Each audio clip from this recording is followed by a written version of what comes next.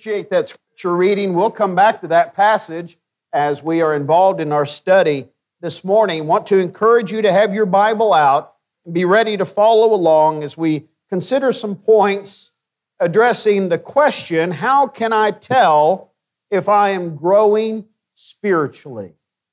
How can I tell? It's important for parents to measure their children's physical growth.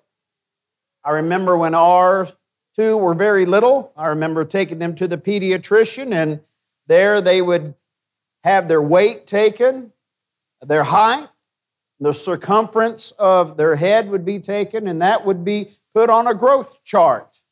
And that would be compared to other infants their age, and we would hear how they rate with others their age. These growth charts can give parents some assurance. Yes, everything is going fine with the development of my young child. Or they could also detect and provide an early warning that your child has some underlying medical issues that need to be taken seriously, need to be addressed. We understand the importance of that for our physical health and for the development and growth of our children. I want to make a spiritual application of that this morning. Regardless of how old a person is when they're saved, all Christians start out as babes in Christ. As our Lord told Nicodemus when he came to him at night, that one must be born again in order to enter into the kingdom. John chapter 3 and at verse 3. And as a newborn babe in Christ, regardless of the physical age, that new Christian is expected to grow. 1 Peter chapter 2 and at verse 2, that we are to hunger for the Word, that we may grow thereby. And as Peter ends his second epistle, that we are to grow in the grace and knowledge of our Lord and Savior, Jesus Christ. So we know that God expects us to grow. We know that God has given us everything that we need to grow. How can I know that I'm growing? How can I know that I'm where God expects me to be, where God wants me to be? Is there a way that I can chart my progress? Is there a way that I can know for sure that I'm growing spiritually, that I'm developing in a way that pleases God, and in a way that will ensure that heaven will be my home? Not that we're earning our way there, but knowing that I'm pleasing God with my life here. Now, before we get into making some points and looking at how we can chart that growth, I want to make this observation. The fact that a Christian is even asking that question indicates to me that they're probably growing. If they weren't concerned, they wouldn't be growing at all. It indicates that they're not lukewarm and they're not self-righteous, that they're taking this matter seriously, and very likely they are growing. But let's take a look at some ways that we can measure whether or not we really are growing as we should. Number one, am I changing the way that I think? Am I changing the way that I think about spiritual things? Am I changing my priorities? Has any of that changed at all since I became a Christian? Because it needs to be changing. In Romans chapter 12 and verse 1, we're told to present our bodies a living sacrifice unto God. That's acceptable unto God. And a part of that is the renewing of our minds. And do not be conformed to this world, but be transformed by the renewing of your mind, that you may prove what is that good and acceptable and perfect will of God. Our minds have to be renewed. They have to be transformed. Now, if somebody has become a Christian from the world or from denominational error, then there has to be a change in the way that they think. They're going to have to relearn some things, unlearn some things. And so you would expect that changing needs to be taking place. Oh, that's what the Scriptures mean here. I understand that what I believed before was error. Now I'm learning the truth. I went through that process. Or maybe someone's coming from the world. What? this is wrong, this is sin. I want to live a life that's pleasing unto God. And so that change needs to be taking place. For a person who was brought up in the Lord's church, which has blessings and challenges all of its own, if a person becomes a babe in Christ, having been brought up in the Lord's church, there's the challenge not to conform to the world, but to make sure that our thinking is according to God's word. Either way, there has to be a change in thinking. And this change in thinking, this transformation or renewing of the mind, I want you to understand, is a process. It's not something that happens in a moment. It's not like the day after you became a Christian, you wake up full-grown spiritually. That somehow during the night, God miraculously gave you a perfect understanding of His will, and you wake up the next day and you're good to go from there on. And you don't have to think about it anymore. You don't have to give any attention to it anymore. No, it's a process. In fact, it's a lifelong process. I enjoy the Wednesday afternoon Bible class. One of the reasons I enjoy that class is because it's made up of some of our more seasoned members, if I can say it that way. And I enjoy the input that they have.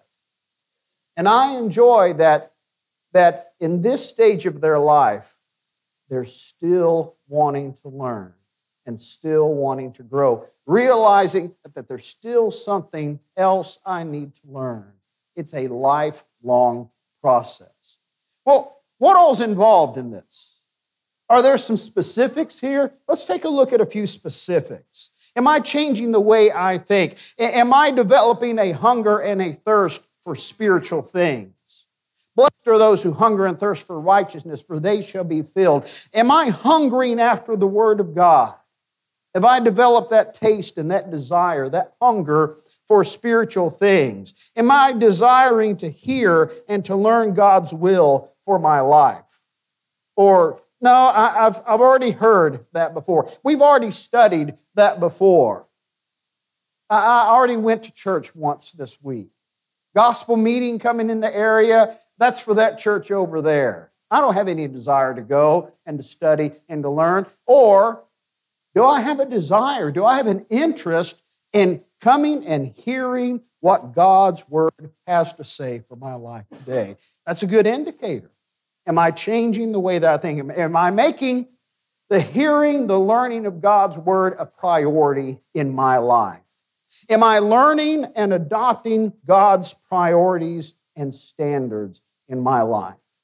In Isaiah chapter 5 and at verse 20, woe to those who call evil good and good evil, who put darkness for light and light for darkness, who put bitter for sweet and sweet for bitter. Now that happens in the world. The world has the standards turned upside down. We see that all around us, but that's nothing new. That was going on in Isaiah's day. Now, which am I allowing to influence me the most? Am I allowing the world to help to shape and form my priorities? Or am I allowing God to do so in His Word? Am I learning to hate the things that God hates? It's a pretty strong word, isn't it? But look in Psalm 119 and verse 104. Psalm 119 verse 104 says, through your precepts I get understanding. The right understanding of things comes from God's Word.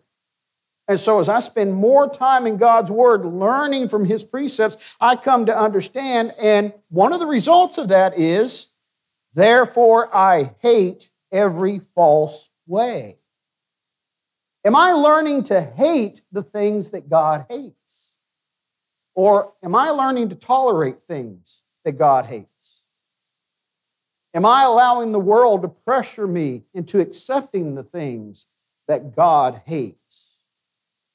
I'm not talking about people, I'm talking about things.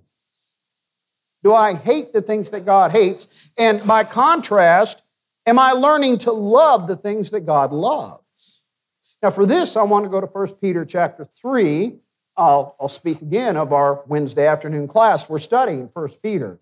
We recently looked at chapter 3, looked at the instruction that was given to the wives concerning their husbands. Verses 3 and 4. 1 Peter chapter 3, verses 3 and 4. Do not let your adornment be merely outward, arranging the hair, wearing gold, or putting on fine apparel. Rather, let it be the hidden person of the heart, with the incorruptible beauty of a gentle and quiet spirit, which is very precious in the sight of God. Am I learning to appreciate, to value, to love the things that are precious in God's sight? Am I changing my priorities? Here's the point. Am I learning? Am I adopting God's standards? Am I making those changes as I grow and develop as a Christian? If I'm not, then I'm not growing. So I need to be learning to see things the way God sees things. Am I developing the right attitude towards sin? What is the right attitude for a Christian to take towards sin? 1 John chapter 2 and at verse 1, my little children, these things I write to you so that you may not sin. That should be our attitude towards sin. We're not going to do it. We're not going to commit sin. And so when we're tempted to sin, do we fight that temptation? Do we battle that? Do we overcome that? Or do we wave the white flag of surrender and give in? We need to take seriously the admonition of 1 Corinthians 10, verse 13. No temptation has overtaken you except such as is common to man. But God is faithful, who will not allow anyone to be tempted beyond what they are able, but with the temptation will provide the way of escape that you may be able to bear it or to endure it. Do we take that way of escape? Do we endure temptations? James chapter 1 and at verse 12. Or do we just give in? What's our attitude towards sin? Our attitude towards sin would be a good indication of where we are spiritually. Are we overcoming temptations or are we giving in to them? Are we learning to be forgiving towards others? Here's a big challenge for some. In Colossians chapter 3 and at verse 13, as the Apostle Paul is addressing these Christians and talking about things that they need to put on that will help them to get along with each other, to be one with each other. He says in verse 13, bearing with one another and forgiving one another. If anyone has a complaint against another, even as Christ forgave you, so you also must do. Are you learning how to forgive others? Are you learning how to forgive yourself? Or are you still challenged with that? Look in Luke chapter 17. Luke chapter 17. Now I realize we're hitting these verses and we're moving very quickly. That's the nature of this type of a sermon. Luke chapter 17, verses 3 and 4. Jesus says, take heed to yourselves. When we read that in Scripture, especially coming from our Lord's own mouth, that needs to be like red lights going off. That's a warning. That's a danger sign. Take this seriously. Take heed to yourselves. If your brother sins against you, rebuke him. And if he repents, forgive him. What is it I need to take heed to? You need to be careful that you don't have an unforgiving attitude toward your brother. But you don't understand what he's done. We don't talk here about what he's done.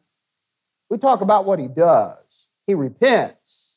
That means you forgive him.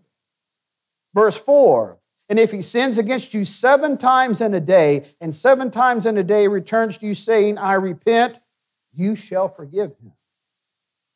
I don't know about that. That's a pretty tall order. And that tells me where you are on that growth chart. You've got a ways to go. Are we learning how to forgive our brother? Are we learning how to forgive others? That's a good indication. Are we seeking instruction from God's Word? Are we allowing it to change the way that we think, change the way that we react, change the way that we live in our lives? If so, we're growing. we're growing. Here's another way. Let's move and let's look at another area. What is your relationship with God like? How would you describe your relationship with God? Are you developing a closer personal relationship with God? Let's put it this way. Since this time last year, have you grown closer to God? Have you gotten to know God a little bit better? Have you come to rely upon God a little bit more? Or maybe you're just where you were. Maybe you've distanced yourself from God a little bit. Think about that. James says, draw near to God, and He will draw near to you. As we studied in the previous hour about the prodigal son, we see that the Father is always watching and is more than willing to go and to meet us as we come to Him. Are you coming to Him? Are you drawing near to God? Let me ask this question. Are you learning to live in God's presence? Are you learning to live your life day by day as if God is right there with you? Or do you honestly have this view that you meet God here every Sunday and Wednesday? And then when the amen is said, you leave Him here and you go and live your life. But think about that. Yes, God is omnipresent. God is everywhere all the time. But do you live your life have you learned to live your life as if God is right there with you? He's riding in the seat next to you as you're commuting to work. He's got your back as you're getting things out of your locker at school. He's right there with you in the cubicle at work. He's standing next to you as you're standing and preaching or teaching a Bible class. Have you learned to live in God's presence? Are you drawing close to God? What's your prayer life like? Your prayer life is a great indication of your overall spiritual life. How would you describe your prayer life? Is it sporadic? Do you pray 3 times a day, breakfast, lunch, and dinner? Or do you spend time each day in prayer unto God? Do you continue earnestly in prayer, being vigilant in it? Colossians chapter 4 and verse 2. Do you pray without ceasing? 1 Thessalonians 5 and verse 17. Or again, are your prayers hit and miss? Are you making time to pray unto God? I'm always challenged when I start reading the Gospel of Mark. In Mark chapter 1 and verse 35, Mark chapter 1 and verse 35, very early in our Lord's ministry, it says, now in the morning, having risen a long while before daylight, He went out and departed to a solitary place, and there He prayed. He made time to be alone with His Father in prayer. Do I do that? Do you do that? When you pray to God, do you rattle off the same lines that you always use when you pray unto God? Check them all off as you go. In Jesus' name, amen. Or do you talk to God? Do you go into your inner room and shut the door, as Jesus says in Matthew chapter 6, and pour out your heart to God in prayer? I don't need to do that. God already knows everything. Yes, He does. But God also says, I want to hear it from you. To adapt 1 Peter chapter 5 and at verse 7, cast your cares upon me. I want to hear what's troubling you today. I want to hear what's exciting you today. I want to hear what's frustrating you today. I want to hear who it is that you are thinking about today. What's your relationship with God like? What's your prayer life like? How about worship?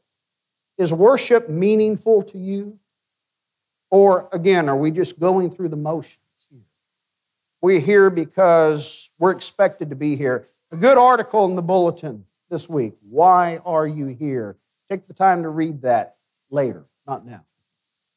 Take the time to read that. Why are you here? Do you look forward to assembling with the saints so that you can connect with God in a more meaningful way, so that you can join others in offering your genuine praise and thanksgiving unto God? Do you worship God during the week on your own, privately? Now, I don't mean do you have time set aside in which you go and you go through the 5 acts of worship on your own. That's not what I'm talking about. I mean, when you see a beautiful sunset, do you worship God? Do you praise Him right then and right there for the majesty and the beauty of His creation? When you see a newborn child, a newborn baby, do you worship God and praise Him for what He has made and what He has done? When you hear good news from someone, or maybe good news from a news source, do you worship God and praise Him? What's your attitude towards worship? I believe that helps to answer this question. Are you drawing closer to God or not? It's something you need to answer for yourself, but it's going to go a long way in helping you to understand whether or not you're growing as a Christian or not. Let's take a look at yet another area. Am I bearing fruit for the Lord? This is where we catch up with the reading that we had before the sermon. In John chapter 15, Jesus says, I am the true vine. You are the branches. You must abide in me. If you don't bear fruit, you're going to be removed from me. You're going to be cast out. You're going to be burned. The Lord is going to prune the vine. But if you stay connected with me, what's going to happen? You're going to bear fruit. But there's an expression the Lord uses twice, in verse 5 and again in verse 8. Not only do we bear fruit, we bear much fruit. Are you bearing much fruit for the Lord? And we'll dig into that in just a moment. But the imperative is that you and I as Christians, we're not pew setters. No, we bear fruit. We're to be productive. We are created to walk in good works, Ephesians 2 verse 10 says. Scripture thoroughly equips us for every good work, 2 Timothy 3 verse 17 says. But it's Colossians 1 verse 10 that says that we are to be fruitful in every good work. What are some of these good works in which we are to be fruitful? Let's talk about attendance. Let's talk about our attendance in the local church. Turn with me to Hebrews chapter 10, verses 24 and 25. And I would ask, are you establishing a consistent track record with your attendance at the local church? Are you one of those members that if you're not here, everyone wonders why? Where can you be? What's wrong? Or are you one of those members that when you're not here, members honestly say, I guess this is one of the weeks they're not attending? Are you establishing a track record? Are you making yourself a part of the local church? Not just, I want the elders to recognize me as a member, and I want my name and my address to be in the directory, and I'll see you when I can. Are you putting forth the effort to make yourself, make your family a part of the local church here? It was announced a few weeks ago that a young family here decided to leave this congregation to go to another congregation. The reason that was given is because they didn't feel like they were at home here. That baffles me. How could someone come to Knollwood and not feel at home? Unless it's your practice to show up whenever you want to show up, and as soon as the last amen is said, to beat it out the door as fast as you can go. Then yeah, you're not going to feel like you belong because you're not allowing anyone to welcome you and make you feel welcome. How about you? When you do assemble together, are you coming in the spirit of Hebrews 10, 24 and 25? And let us consider one another in order to stir up love and good works, not forsaking the assembling of ourselves together, as is the manner of some, but exhorting one another, and so much the more as you see the day approaching. Are you considering others? Are you exhorting others? Do you come to stir up, not stir up trouble, but to stir up love and good works? Now that's fruit. Your being here is fruit. How about your contribution? How about your contribution? Are you giving like you should? Now, I think our contribution here at Knollwood is taking care of itself. As a congregation, I think we're doing well. But I don't know what you're doing as an individual. You know that. Are you giving your best? Are you giving as you prosper? Are you giving as you purpose in your heart? Maybe you need to think about that. But not just your money. Are you giving your time? Are you giving your talents? I think it's rather sad that we had one of our classes canceled because of lack of people step forward to teach the class. Are we contributing our time and our talents to the betterment of God's will and God's kingdom and the work of this church? That's a good indication if we're growing or not. Are we bearing that fruit? Are we actively serving others here? A couple of verses in the book of Galatians. In Galatians chapter 5, Paul is writing to these churches. False teachers have come in. Judaizing teachers have come in, have introduced false doctrine. Anytime false doctrine is introduced to a church, there's going to be a division. There's going to be problems there, and it can result in brethren fighting against each other.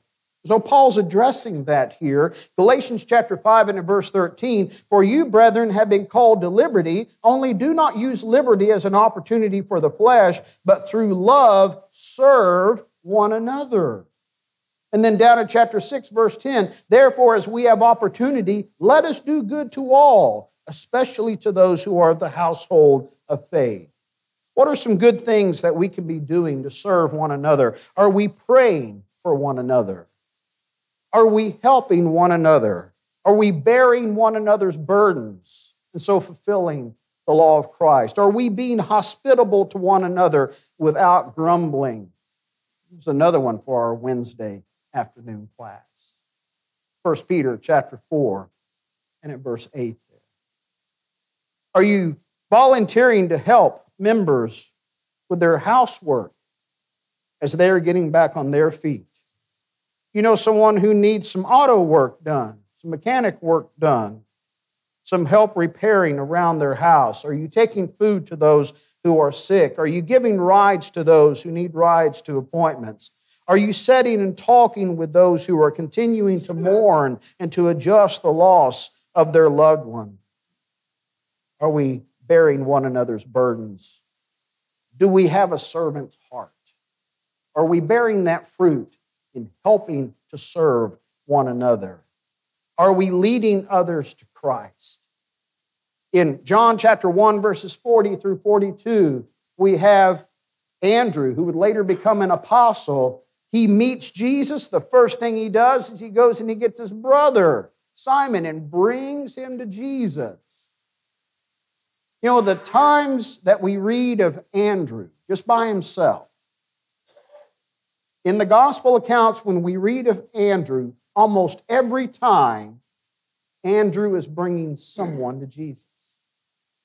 When Jesus feeds the 5,000, it's Andrew who has brought the lad with the loaves and the fishes. In John chapter 12, it's Andrew who has brought the Gentiles who say, "We wish to see Jesus." Now, when we start talking about the apostles, Andrew usually doesn't make the top billing. But the man knew how to bring people to Jesus. Let's go and do likewise. Are we being like Andrew? Someone might say, well, you know, God is the one who gives the increase. Yes, 1 Corinthians chapter 3 and at verse 6. It is God who gives the increase. But But I think God needs a few more of us doing some planting and watering. Because Paul says, I planted, Apollos watered. God gives the increase. Are we doing the planting and the watering like we should? There are opportunities all around us. I know the state of the world that we're living in. It's a state that Jesus would say is ripe for the harvest. There are souls that are looking. Are we looking for them?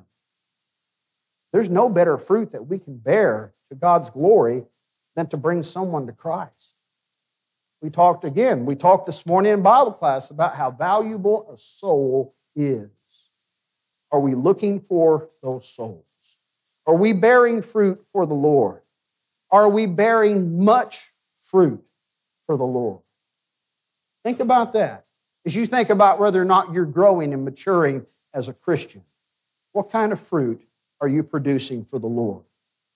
Then I want to look at one final thing, but I want your attention as we look at this last point.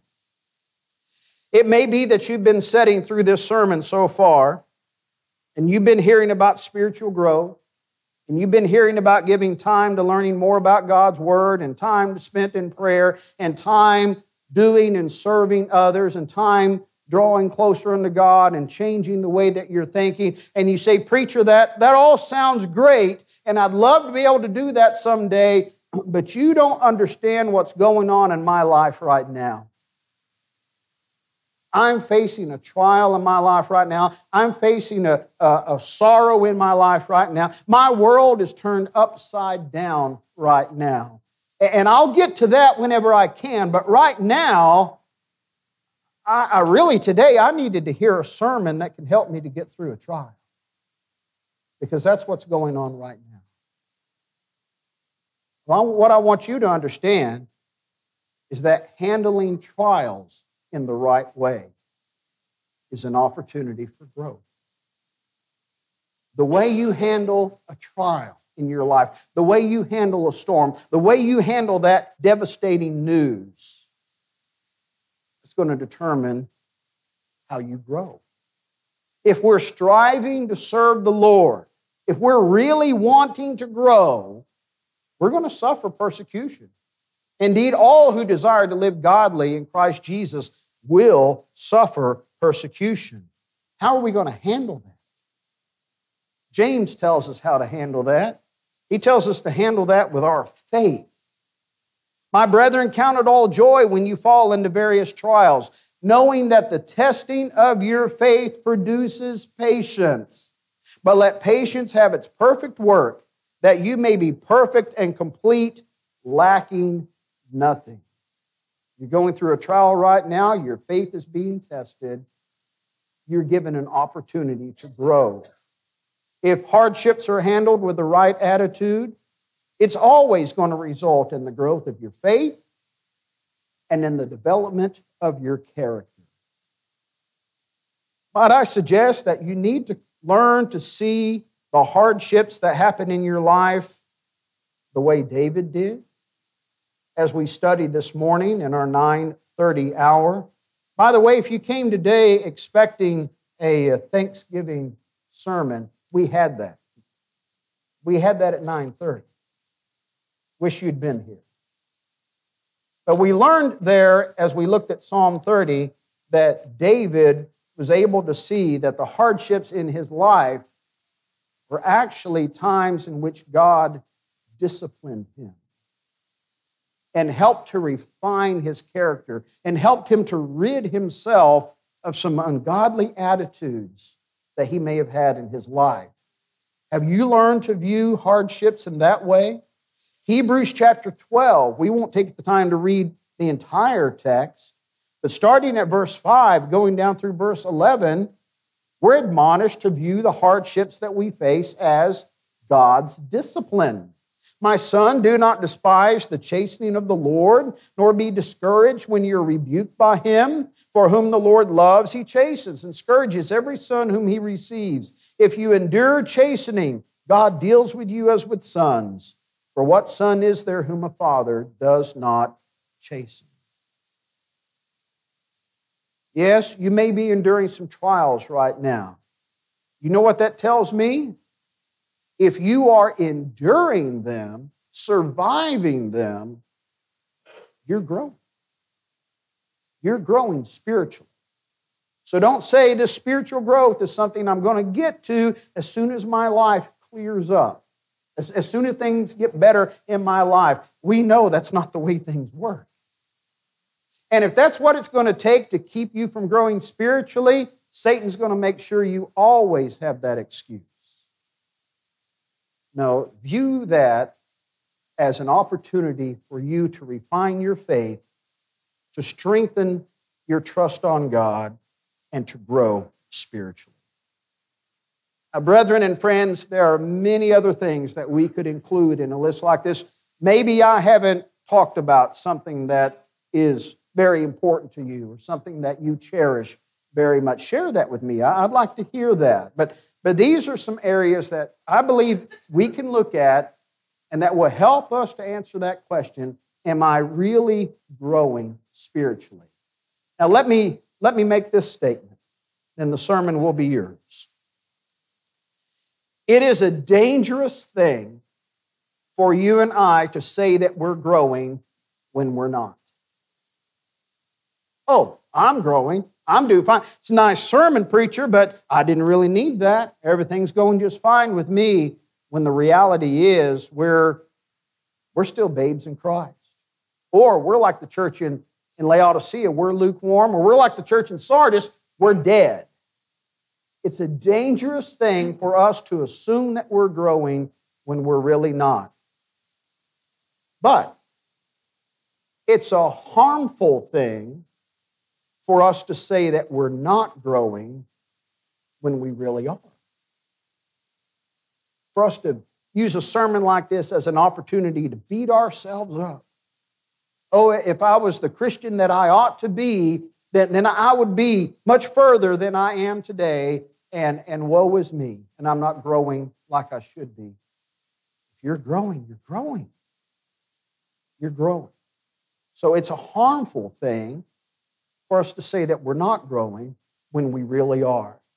What we need to do is we need to pray unto God to give us the wisdom to be able to see ourselves as He really sees us. Are we growing like we should be? Is He pleased? Would He say, well done, good and faithful servant? Or are there some areas in our lives that we need to improve? Is there an area of our life that we're not even giving any attention to at all that we need to be looking at? Think back over the things we've studied today. We need to pray that God would give us the wisdom to see where we truly stand spiritually and to make those changes that we need to make in our lives. I thank you so much for your kind attention as we've studied this, as we looked at this question. I hope that we've all been here before at some time in our life. Am I growing? Am I doing what God would have me to do? We don't have to wonder about that. We can go to God's Word and find the answers to those questions. But let's be honest as we make that application to our lives today. If you're not a Christian, you need to become one. And I don't care how old you are physically, you need to be born again. You need to become a child of God. By repenting of your sins, confessing your faith, and being baptized in water to have those sins washed away. The baptistry is ready. Everything's ready if you're ready to become a Christian today. Maybe you've done that in the past, but the study today has helped you to realize that you've let God down and you need to serve Him more faithfully. Then make those corrections. Do that on your own. But if you need to take care of it publicly, or you're overwhelmed and you'd like for us to pray for you, whatever your spiritual need is, would you let it be made known by coming forward as we stand and sing this invitation song?